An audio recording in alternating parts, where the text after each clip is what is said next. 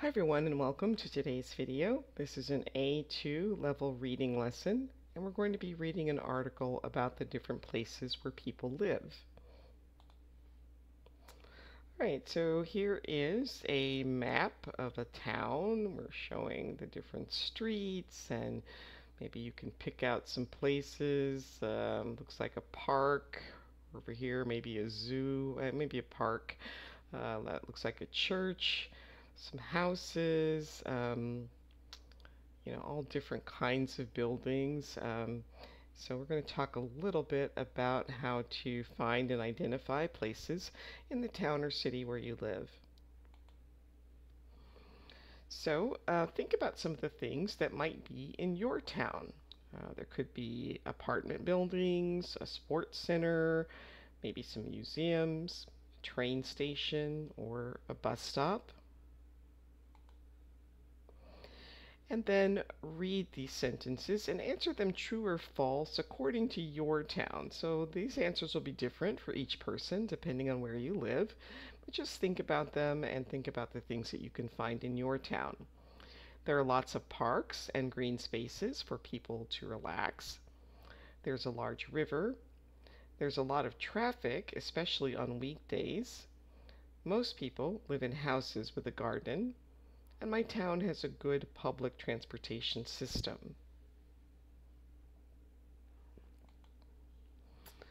All right, and these are some symbols that often appear in maps on maps. And what do they represent?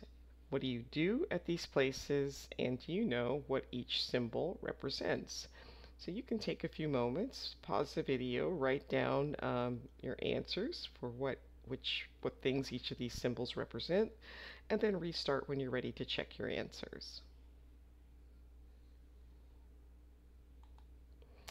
All right, so picture A would represent a cafe, B is a post office, C is a police station, D is a money exchange, E is an art gallery, F is a bakery, G is a museum or historic building, H is a train, metro, subway, or underground, I is an airport, and J is a bank.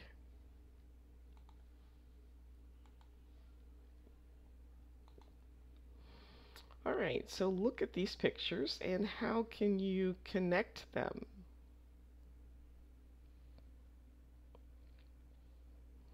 All right, so this looks like a house that maybe is for sale, and the people are moving, packing up their items. This shows all of their belongings, which have been boxed up and labeled, and then a sold sign. So someone else has bought this house that was for sale, and then getting the keys to the new house. And now answer these questions about yourself. Have you always lived in the same place? Have you ever moved to a new home? And do you know your neighbors? Okay, we're going to read about Sally, and you can either pause the video and read on your own, or you can follow along as I read. I'm Sally Ann, but everyone calls me Sally. I've lived in this neighborhood for many years. Last week, a new guy moved in. I think his name is Steven or Stefan. I can't remember. I've seen him a couple of times. I spoke to him once, but just for a few minutes. Today we're meeting at 10 a.m. I'm going to show him around.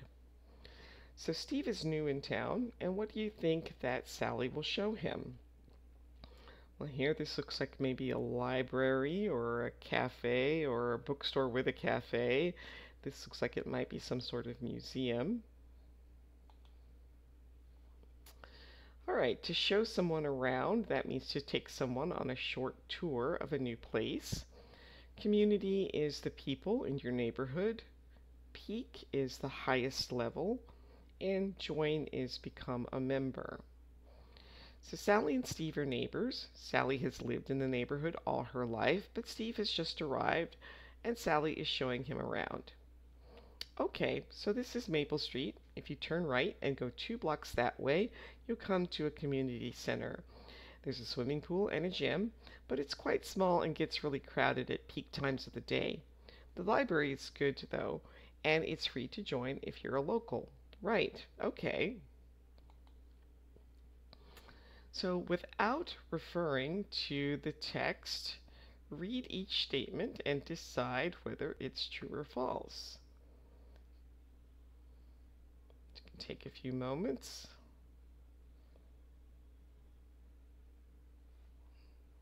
And then we'll check our answers.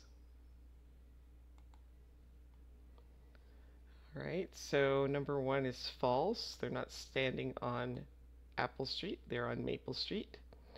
Community center is small, that's true. Inside the community center is a gym and a yoga room. That's false, probably false. It doesn't mention a yoga room. They visit a cafe. That's false. They visit the community center. And it doesn't cost money to become a member of the library. That was true.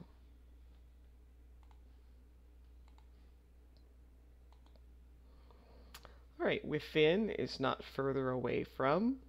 Pharmacy, a shop where medicinal drugs are prepared or sold. Craft is an activity involving skill in making things by hand. Browse is to look at goods for sale in a leisurely and casual way. Let's turn left here and we'll come to Main Street. That's where all the shops are. Now, is there a supermarket near here? Yes, there are 2 supermarkets within walking distance. That's one of the great things about this area. There's also a pharmacy just across the street, and there are lots of interesting shops on Main Street. We have bookshops, craft shops, and lots of good quality secondhand shops if you like browsing. Alright, so now you can talk about your neighborhood. Do you have a main street or high street where many shops are located? Is there a large supermarket in your neighborhood? Are there sports facilities in your area? And in your town, what is a pharmacy called, and what does it sell? Some other words for pharmacy might be drugstore, might be chemist. So those are some possible answers to the last one. All right, it's nothing fancy means it's not special, it's ordinary. Packed is another word for crowded. Awesome means excellent or great. It's a very informal way of saying something's excellent or great. To check something out is to look at or go to a place, often for the first time. Okay, sounds great. Are there any good restaurants? Yes, lots. My favorite place is called the Red Truck. It's nothing fancy, but they have delicious food. It's always packed on Sunday mornings for breakfast. There are lots of Asian restaurants too, and a couple of Italian places. Actually, this cafe has great coffee, and they do awesome cinnamon buns too. Should we check it out? Absolutely. Okay, so food is important to most people, and Sally gives a lot of information about it. So go ahead and see if you can answer these questions, and then restart the video when you're ready to check your answers.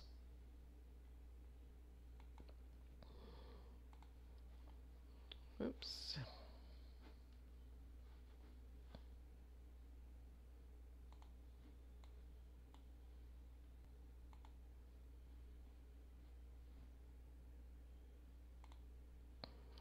All right, so for some reason it's not letting me show both of those at the same time. There we go. So Sally's favorite restaurant is called the Red Truck.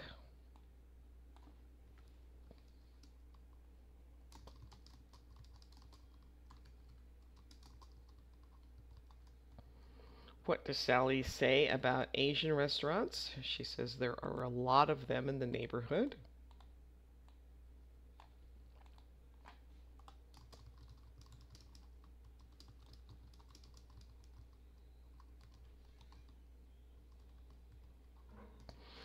What does Sally describe as awesome? Cinnamon buns. And at the end of the text, what do they decide to do? To check out the cafe.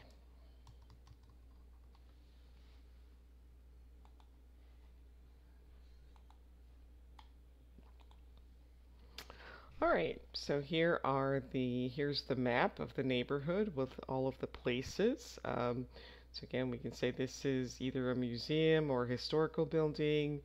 Here's the police station, the post office, the cafe, the bank, the bakery, and the train station.